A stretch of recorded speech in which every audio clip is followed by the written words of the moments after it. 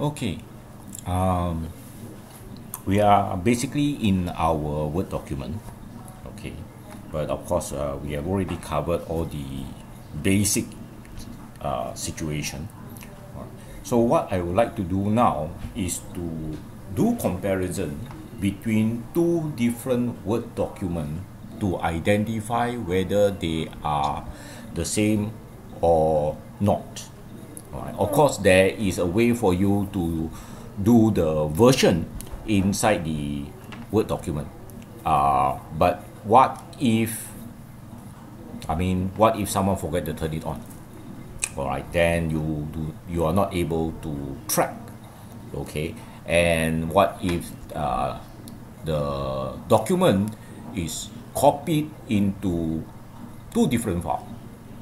Then the tracking cannot be done. Okay, so in that case, go to your review. Okay, you can't actually review the tracking anymore, right? But you can do the compare. You see that? You can do the compare. I do not want to combine the document, alright, because I just want to do a comparison right now. So I will choose the compare two versions of the document.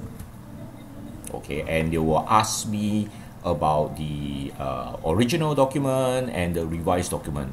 Okay, so let's say I go and select the original document. Actually, I have one, alright, that I'm already working halfway on. I'll just use that as an example. Okay, let's say, oops. Okay, the original one is this one. Okay, topic 5. Okay, so I'll open this one. Say topic 5. Then the revise, oops, sorry. The revise is topic 5 with the TII. Okay. Alright. Okay. So now, once I have the original and the revise, okay, I will just click OK. Of course, there's a lot of things down here, compare different things. Okay, but I will just leave it as default. Alright, and I will click OK. You can see at the bottom the bar is running. Alright, and this is what you will see. Alright, first you will see the number of changes. Okay, over here. So there is a total of 753 revision. Okay, so you can see a lot of things being changed and so forth. Then you have the original document over here.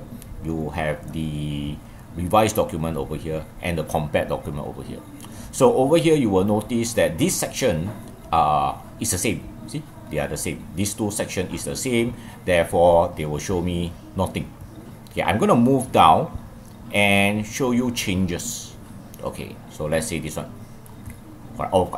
You can ignore the content because this one is about computer forensics, so it could be something that you are not familiar with. But anyway, that is not the point.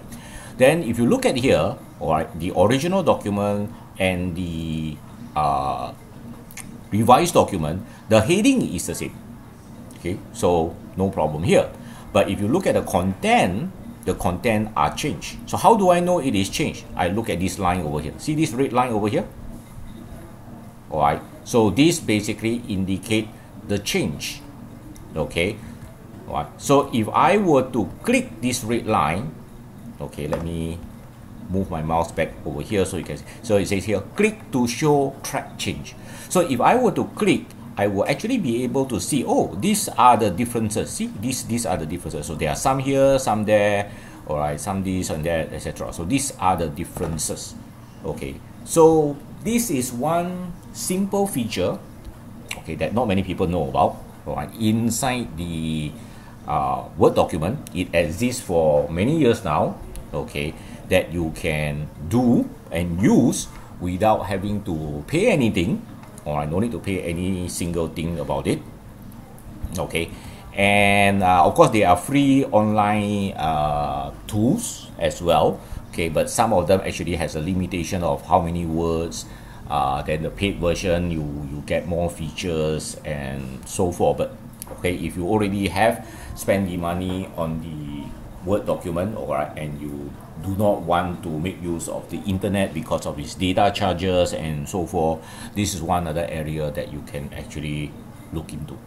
Alright, so I hope this helped, okay, and you don't have to worry so much about the detail of how it works. Basically, you just need to know, alright, what is going on.